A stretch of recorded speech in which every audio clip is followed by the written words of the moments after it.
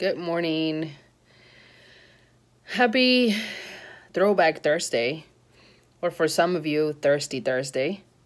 Cheers to that too. I just kind of, wanted to talk about a little bit of memories on the past and things that had happened to us that have made us this way, the way that we are now. And, it's important that we pay attention to the triggers that makes us feel a certain way today. There are things that make us mad or make us upset or just kind of like hurt inside, and we react. We react to it, and a lot of the times we don't realize that we are reacting to something that happened to us in the past.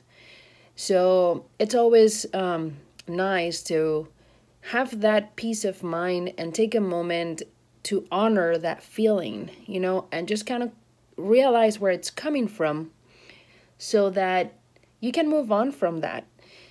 There are good and bad feelings, but I'm basically talking about the bad feelings, the bad memories and experiences that trigger, things inside sometimes. So it's very complex to sometimes talk about how to release certain feelings.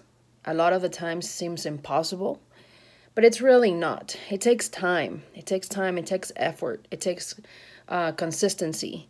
So that's one of the things that I personally do. I stop and I honor my feelings and I go back and realize, where is it coming from?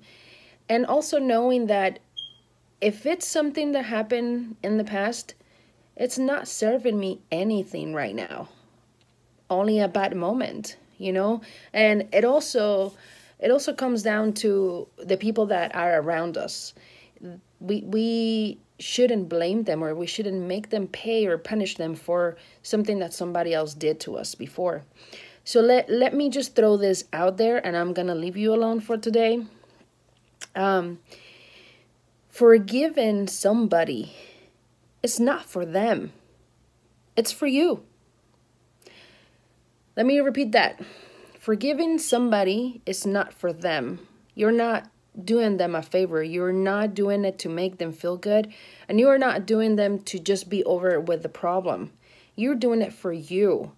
Because that pain or anger or whatever that it is that person or that situation cost you, it's still causing it.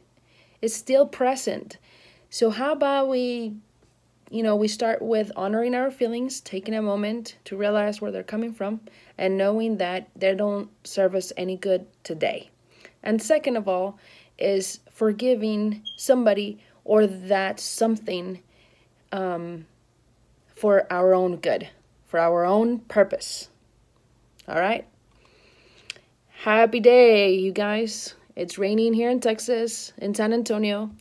So let me know what you think, and if you want to talk about the weather, I like that too. Peace.